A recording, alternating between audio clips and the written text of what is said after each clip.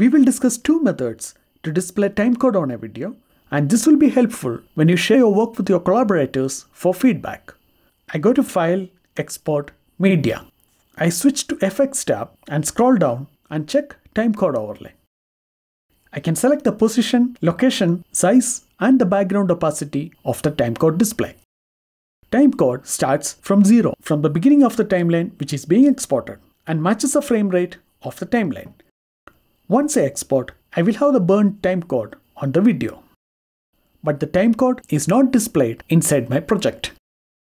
To display the timecode in my project, I go to File, New, Transparent Video.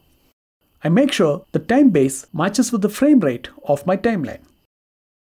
I insert the transparent video on the top track of my timeline and extend it to cover the entire length of the timeline. Now I go to the effects panel and add the effect timecode onto the transparent video. Now I go to the effects control panel. I select the source as clip.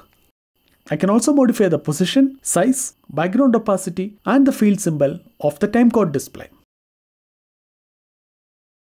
Now this timecode displayed on my monitor will appear in the exported video as well.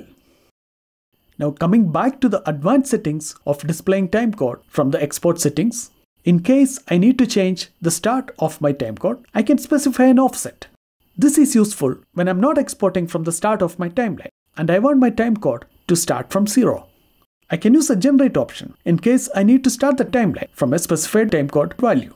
I can also use an alternative frame rate or display just the frame number. Coming back to the advanced settings of timecode effect, the most important setting of timecode is format.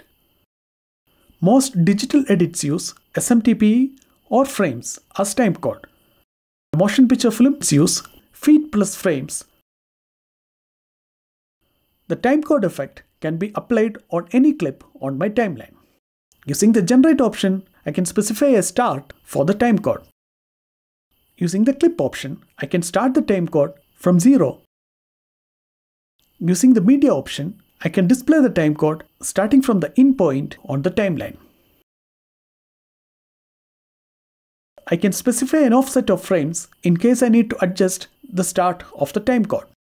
In case I'm using a transparent video and I want to display the timecode of a different clip on a different track, I can use the track option. Hope this video was useful to you. If you have more questions, feel free to ask in the comment box. See you next time. Until then, bye.